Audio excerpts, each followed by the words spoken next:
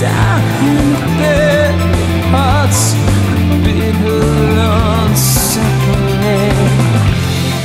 Fight's not over. So yeah, I came up with a riff. I actually had this one just like pop in my head, so kind of have this all mapped out already, which is, it's happened before. Yeah, though, so I'm gonna do this, and it's gonna be like C major. Well, it's actually gonna be in a mode because I'm gonna base it around the F. But yeah, so verse riff is gonna be the same as the chorus riff, except varying intensity.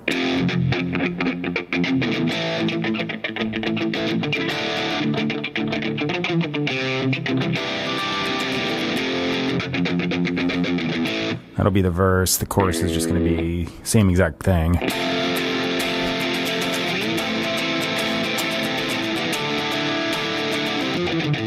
Chord-wise, that is, but it's going to be just a little bit more intense, like I said. I think I'll do like a big G. Just like hold it for 2 measures, and that'll be like my transition from verse to chorus, but otherwise that should be about it. So this is original Christian rock. I come up with a part on the guitar usually, and I just build around it. So I have a song outline I like to follow a lot of times, and I can just tweak it per song. It's usually just verse, chorus, repeat 3 times, but like I said, I'll add a pre-chorus here, or I'll change it to doing other things or key changes or what have you. This one's just going to be straightforward. I got a drum loop going. That's there to keep time. It'll disappear when I actually sit down and play a part. I prefer it to the loud, obnoxious click.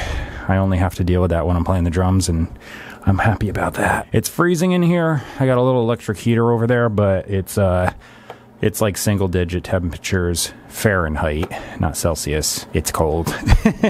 It's supposed to possibly snow tonight, like a big major snowstorm, so we'll see. Anyway, it's 10 of 1. I want to get this going. I'm probably not going to get to the vocals before the thing I listen to on Sundays comes on.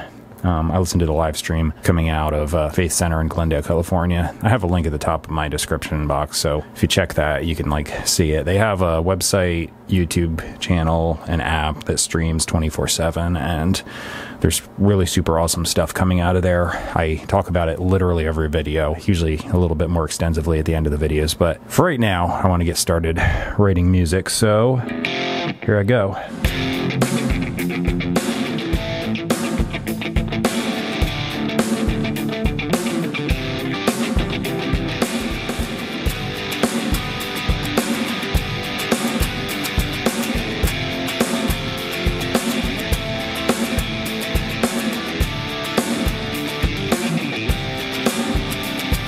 I was doubling up, well, I guess not doubling because the last 2 choruses are the same length, or they were intended to be.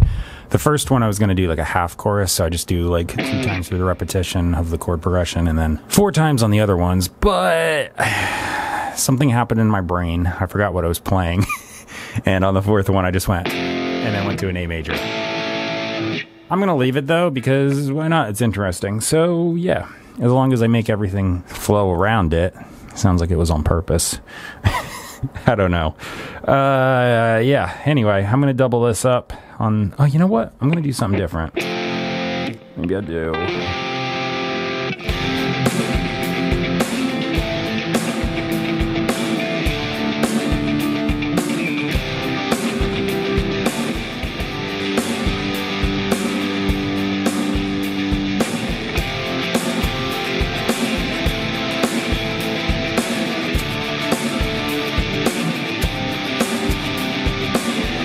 I'm going to do some dubs, so it's just going to be like easy lead parts. I better check my tuning because the heat's been cranking and it's probably flat. All right, close enough. Yeah, so I'm going to do like...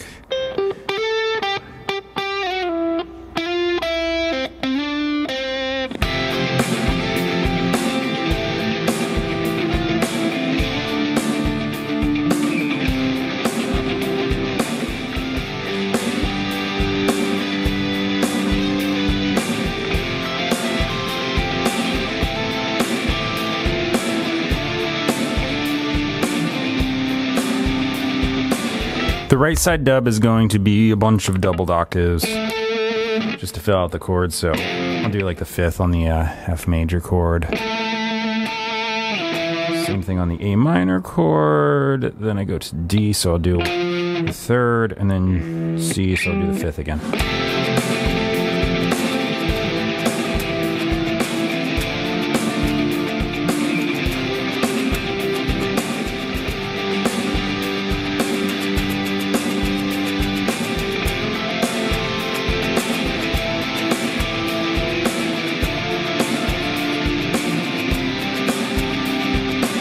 I'm now going to improvise a guitar solo. I think I'm going to start on that mess up at the end of the second chorus I did. So it'll just be a 3-time repetition, and then I'll do this little transition into the solo. So it'll be like...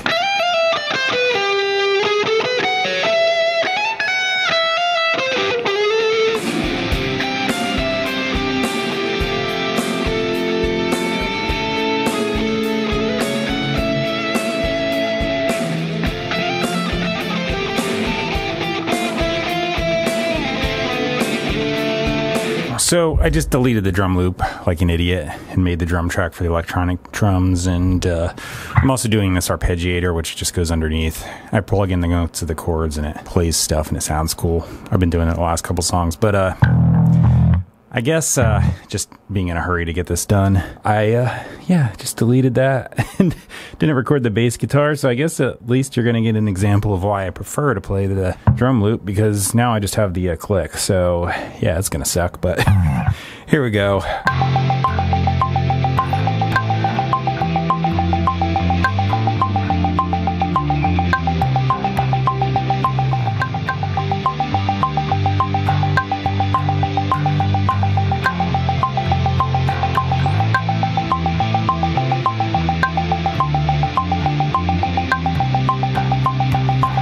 Well, whoa, what the heck happened?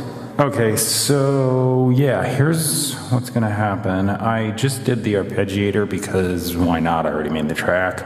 I'm gonna play drums now though, so yeah, that's a little backwards. Normally I do the arpeggiator afterwards, but who cares?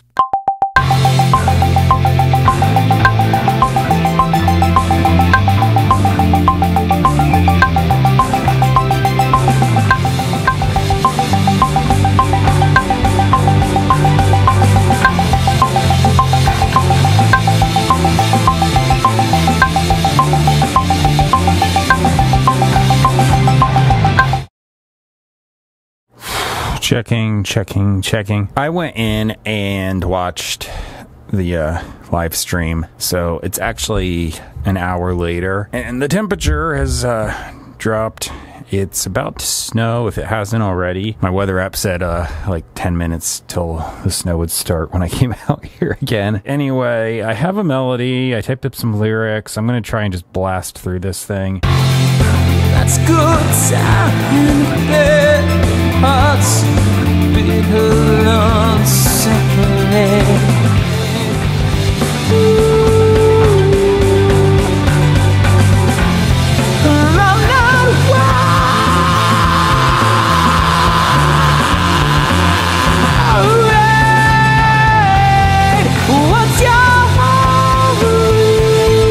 So here are the lyrics. Oops, don't cancel and delete. So these are going to be in the description box. Right above the lyrics in the description box, you're going to see a bunch of places where you can purchase and stream my music. It's the usual stuff you'd expect. Above that is going to be Pastor Melissa Scott. I mentioned that earlier. That's Faith Center in Glendale, California. Has a pastor. Her name is Pastor Melissa Scott. She took over from her late husband, Dr. Gene Scott. The ministry has been going for a very long time. He took over in the 70s, went to 2005. He passed away. She took over after that. The teaching coming out of there is absolutely excellent. Most places have weird, skewed views on what religion is and what Christianity is, and they're trying to put their subjective opinions on top of the Bible, twist the scriptures, and make them fit their viewpoints. This church doesn't do that. They just take the text, all of it, in context. Text out of context is error, so don't do that.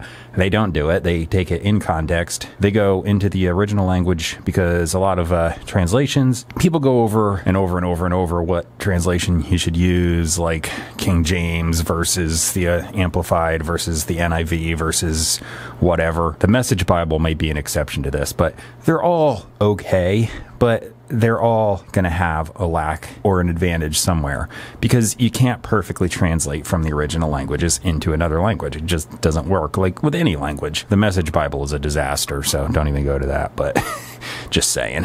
Yeah, though, so they go to the original languages just because there's some transmission loss, and if you take the time to analyze it and really explain what's going on with the grammar and whatnot, you can get to the meaning of things. And it's super helpful because it really helps out your faith, because a lot of things that have come into the church are just simply because of simple things like doctrinal errors, because people are taking translations and screwing it up. The one I always say is faith. The Baptists and whatnot have once saved, always saved as their doctrine, aside from the baptism thing. They like to say it's a one-time act because faith in English is a noun. Faith in Greek and in Hebrew has 3 words. Greek, it's 1 word. Greek is pistis. It's an action verb. It's ongoing and continuous. The Greek words imply something like leaning on a staff, running to a shelter, or seeing the circumstance. And in spite of that circumstance, you place your trust and faith on top of, as in higher importance, and rely on that rather than what you see coming at you.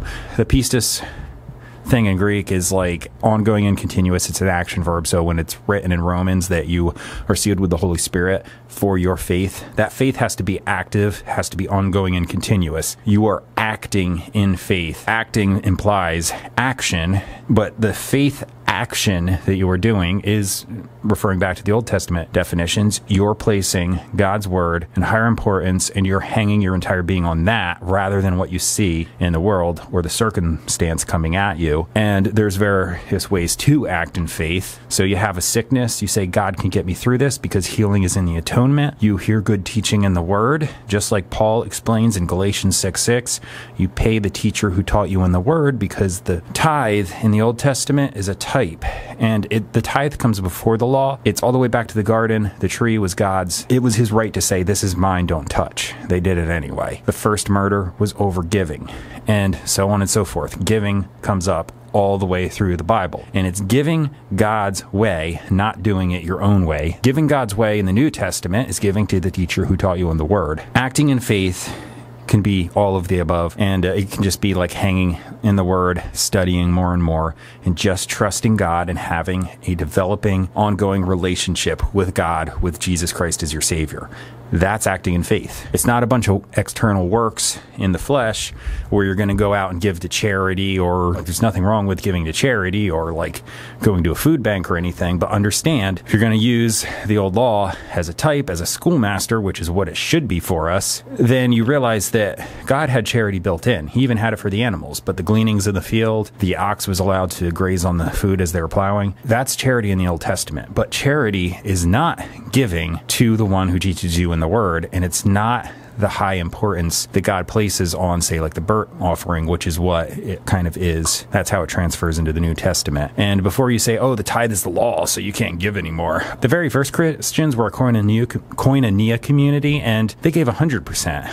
That was almost like first fruits. They gave everything. We're just going to give to the teacher who taught us in the word. It's recognition of God's authority to say that what I have, God provides for me, so I'm going to give this back. So that's the thing. God loves a hilarious giver. It says that in the Bible. And also, the only way you can please God is with faith. Act in faith.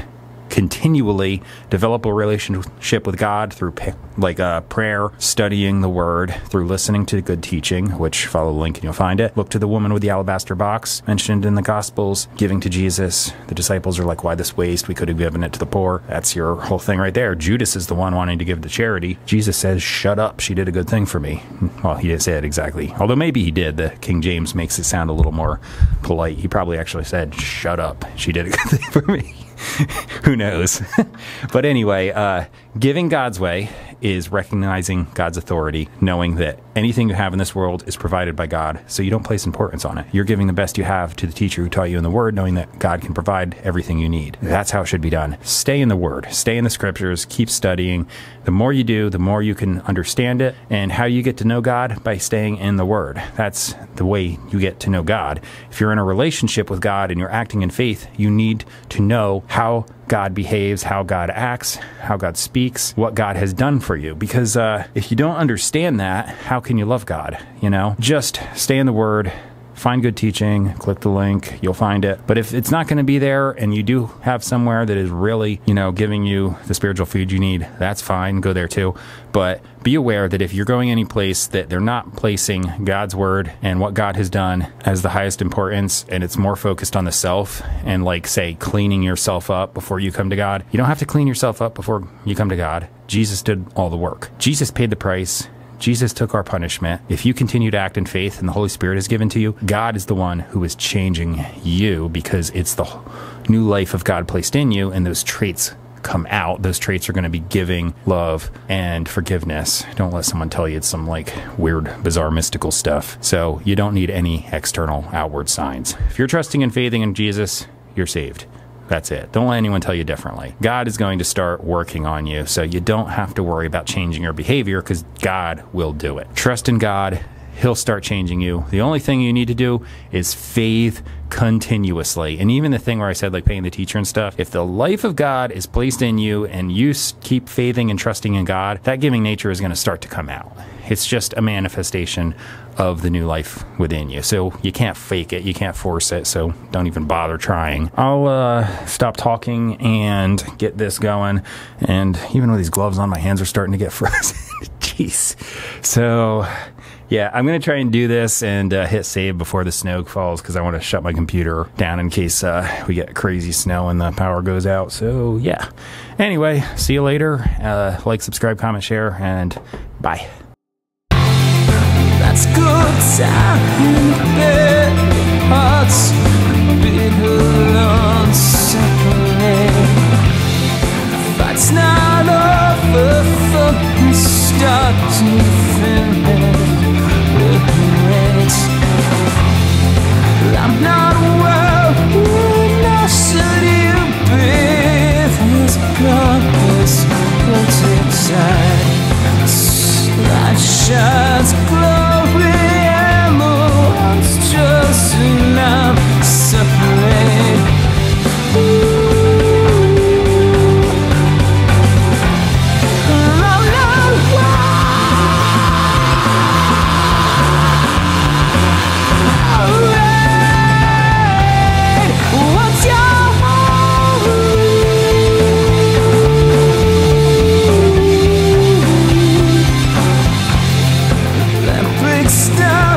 Stony hearts falling apart, crack and break.